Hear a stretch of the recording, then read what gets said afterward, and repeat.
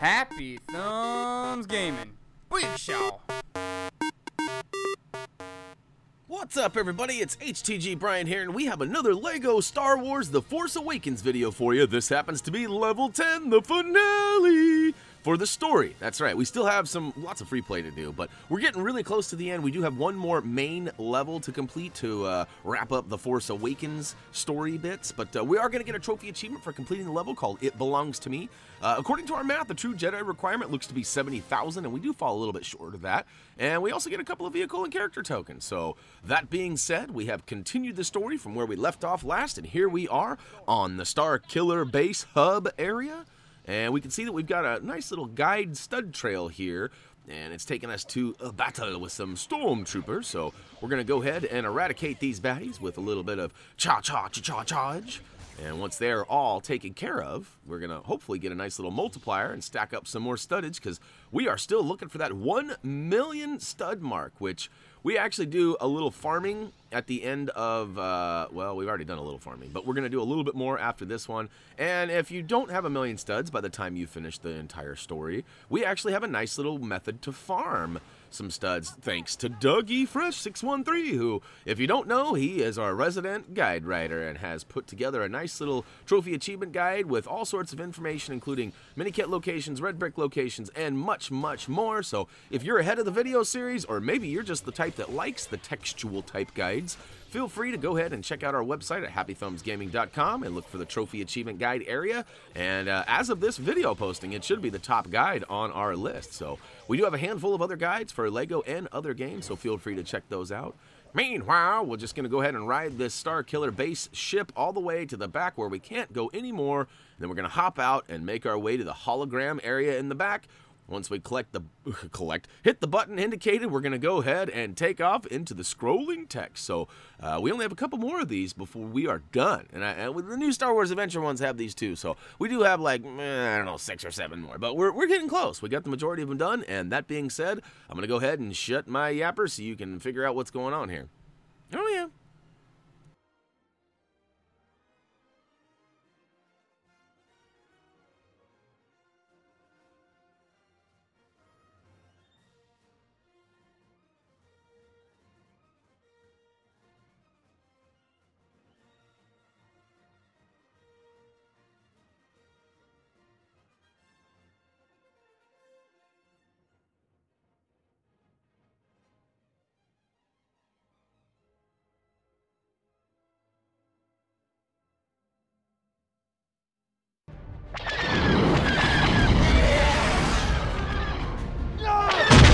We just lost our one.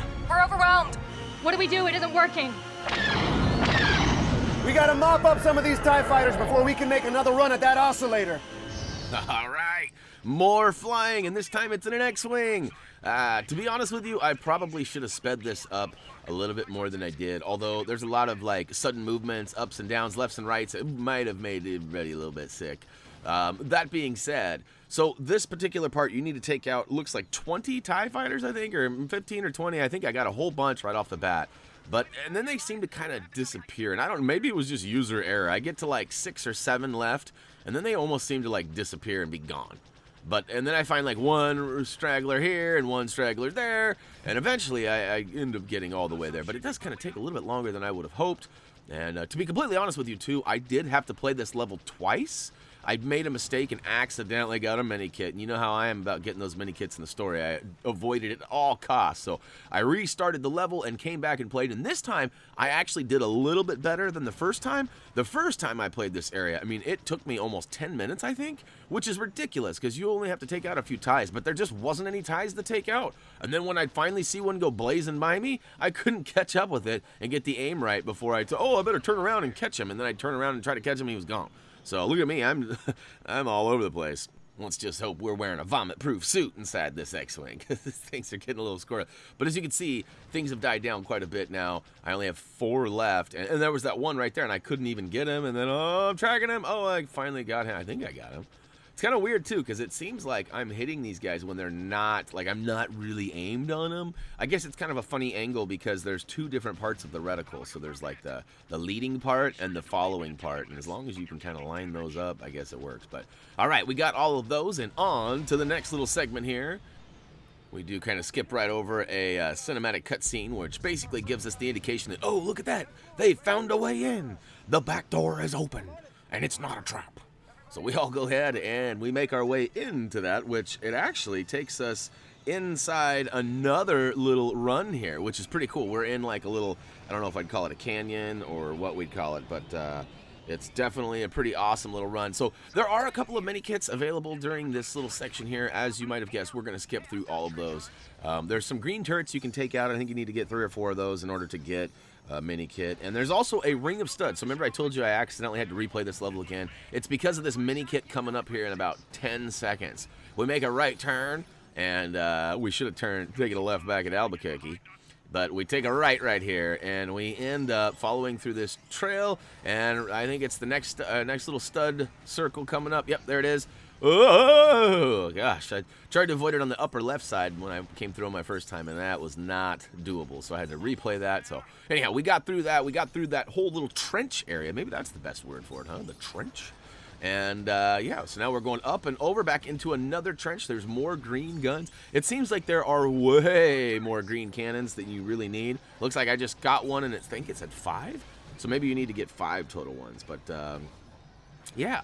We have skipped the ring of studs. We're going to go ahead and make our way all the way to the end. And check this out. We have one last little section in the X-Wing. And this one might make you a little dizzy, too, because we're just kind of flying around in a circle. Now, speaking of which, flying around in a circle, you see the same things over and over again. Now, you can see on the side wall there is actually a First Order emblem in red. Pretty much all of the stuff in red is what you need to destroy. However, in this particular case, because we are still in the story version of this series, we are not going to shoot the red emblem because that's going to actually give us a mini kit. You actually need 3 total, and I'm not exactly sure where the third one is. Maybe they're all right there. Maybe we already got the first one, and those are the same 2 we keep passing, or I can't tell. Maybe it's just the same one. Anyhow, blast all the red stuff, and booyakashow! Supreme Leader, the fuel cells have ruptured. The collapse of the planet has begun. Leave the base at once and come to me with Kylo Ren. It is time to complete his training.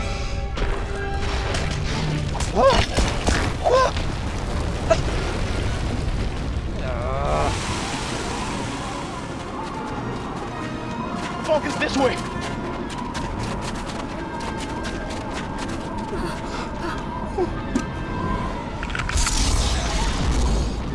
We're not done yet.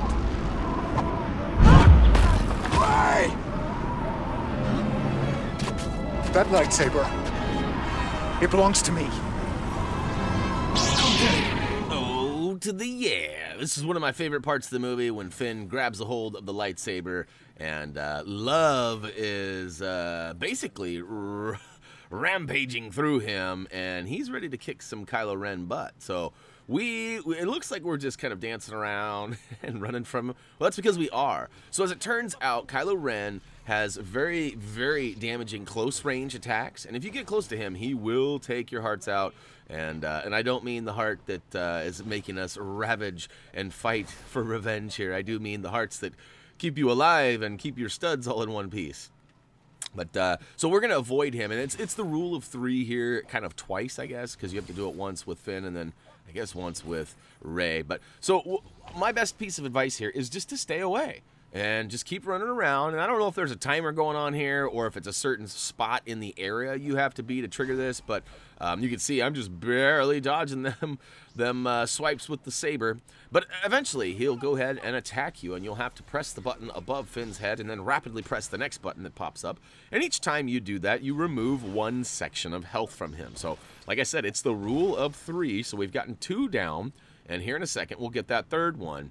But, oh, wait, they switched it on us, and now we actually, we've got engulfed with the Force, and we cannot move. So we're going to switch to Rey, who is injured up above, and actually has a couple of Stormtrooper baddies bothering her as well.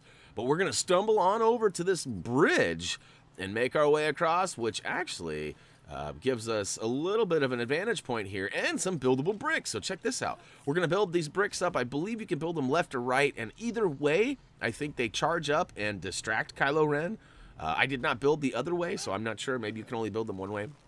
But look at that. Freeze, Rey. That's right. Where are you going? Nowhere. So we freeze him up, and we go back up top. But it actually cues us to switch back to Finn. So we are back playing as Finn now.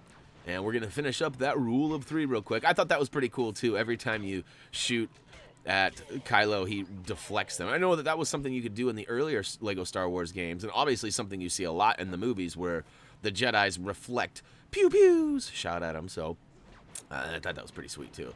Although I did find that so far I have not been able to do that in this game. I don't know if like maybe Luke is a little bit more trained with the Force and a little bit better, or maybe Vader can do it too. I don't know. I haven't played as any of those major main staple characters that really possess the Force. But all right, so we're just about ready to get attacked for the 3rd time. Here it is. And spam, spam, spam, spam, spam, spam. Once we get that completed, it'll actually complete the rule of 3. And oh, uh-oh, he doesn't look too happy. I like this little...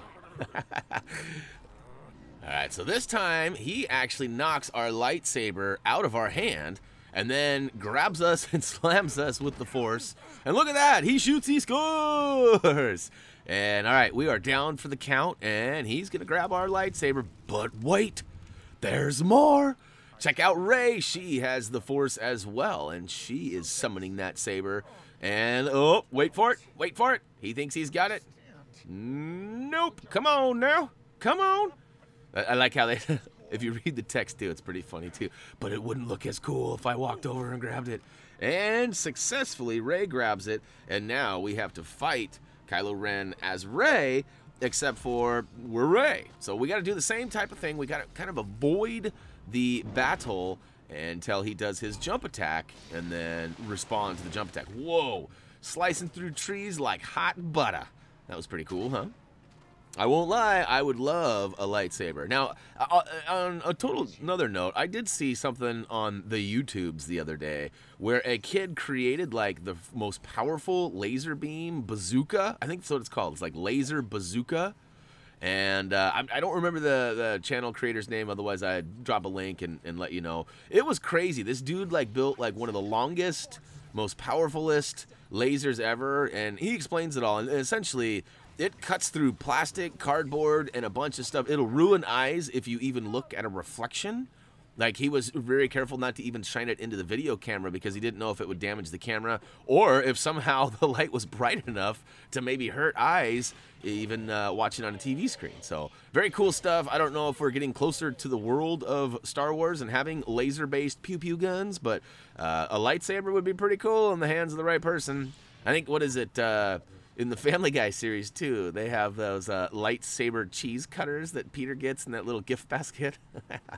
That'd be pretty sweet, too, being able to cut, like, your steaks and stuff with a lightsaber. That'd be epic.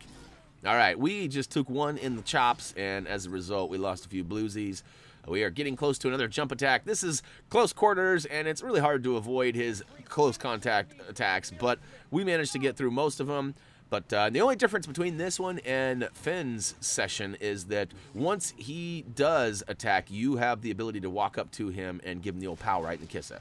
Now, okay, once we get him and he's got the Force and basically holding down Rey, and we are cued to switch back to Finn, go ahead and use the grapple hook on the middle tree, which will then dump snow on to Mr. Kylo Ren, and it really irritates him, but it also gives us the ability to get up top with Rey, and then we can make our way all the way over to this checkerboard path that we can push this big old, I don't know if it's an ice block or what it really is, but it does require both characters on the checkerboard pathway, so make sure you get them both over there, stumble both Rey and Finn over to there, and look at that.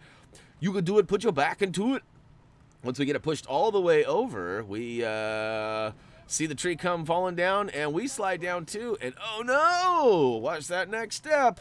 But this is pretty cool. We make our way all the way up and around. It does switch back and forth, and once we are both reunited, I guess we were supposed to switch to Rey and make it up here, but she made it up on her own thanks to the smart AI. And look at that. There's a grapple hook that can get us up to the very top, And of course, once we're up here, there's some bouncing bricks, and oh, the bad guy is still here too. Uh-oh.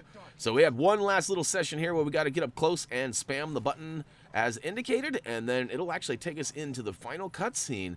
And then we've just got the epilogue, which is really just kind of like a short, extended cutscene, and pretty cool stuff, though. If you haven't seen the movie, it is certainly a spoiler as to what's ahead. If you have seen the movie, then you already know. So, woo to the who! We have completed the first set of spammings, and we are spamming the second one, and once we get through this one, it actually takes us away. So, oh to the yeah, enjoy the final cutscene for the finale.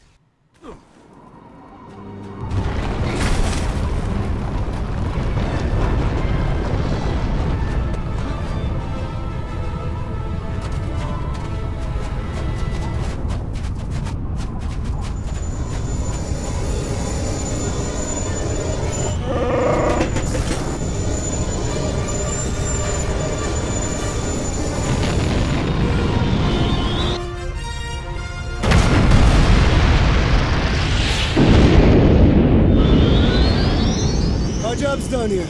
Let's go home.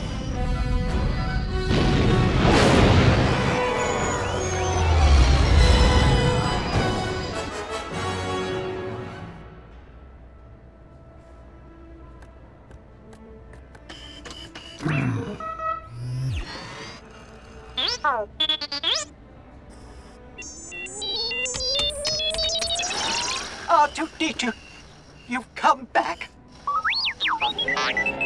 You found what? How dare you call me that? Find Master Luke how? All right, buddy, hold on.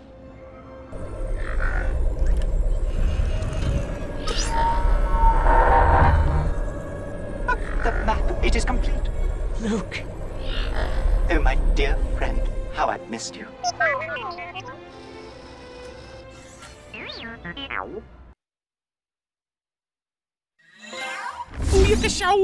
It belongs to me. Trophy achievement does belong to me. The finale level is complete. Free play is unlocked, and we got a gold brick for doing just that. Now, as promised earlier, we did not get that true Jedi requirement. We fell just about halfway short, and no red brick or mini kits in this video either. However, we did earn or unlock a couple of character and vehicle tokens, and as you can see here in a second too, we unlock for purchase quite a few that we can get floating around in the hubs and whatnot. So, all right.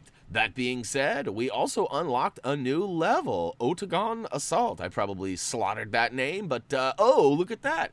You know what this screen means? That can only mean one thing. That's going to wrap it up for LEGO Star Wars The Force Awakens Level 10, the finale story.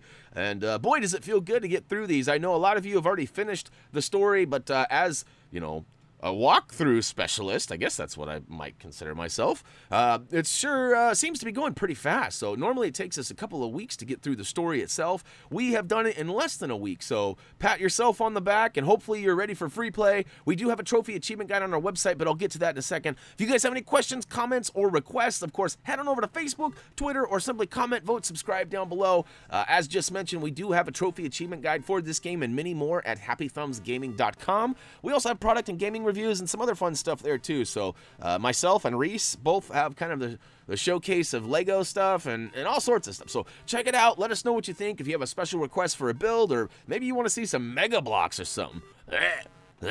Mega Blocks. Anyways, we'll take requests and do just about anything you want, but I really don't hate Mega Blocks. It just seemed like a funny thing to say. So anyhow, as for me, that's going to do it for now. We do have one more level, as I said, for the actual The Force Awakens story, and then we're on to the new Star Wars Adventures and free play. So, oh to the yeah. As always, until next time, see ya.